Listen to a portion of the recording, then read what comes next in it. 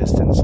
I haven't done a vlog for a long time, but I think it's well worth it. So about 6 months ago, a little bit later than that, I decided to go and move my ass from Florida to Denver.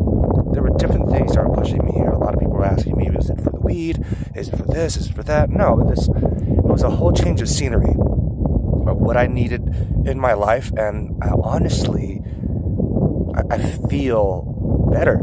My blood pressure has decreased dramatically, not to mention my health has increased as well because of the fact that I hike almost daily, I climb.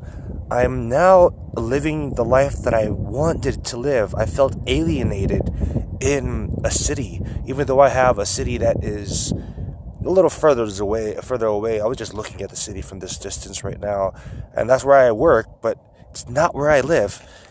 I am literally in the backyard of where I live. This is our water containment system. It's recycled water here in the mountains, and it's freaking beautiful. If you look down there, you can see our house, and above it is the other houses that people are renting. There's 4 of us in the house. I hardly talk to them as much. I know Tom, Sean, and Britt. I work with Britt.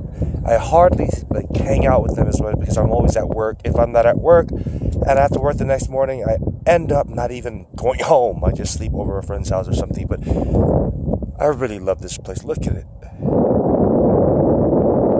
5 to 6 months later, I have finally done it. I've accomplished it, and I've lost a lot of weight in the process. Beautiful. Guys, you need this in your life.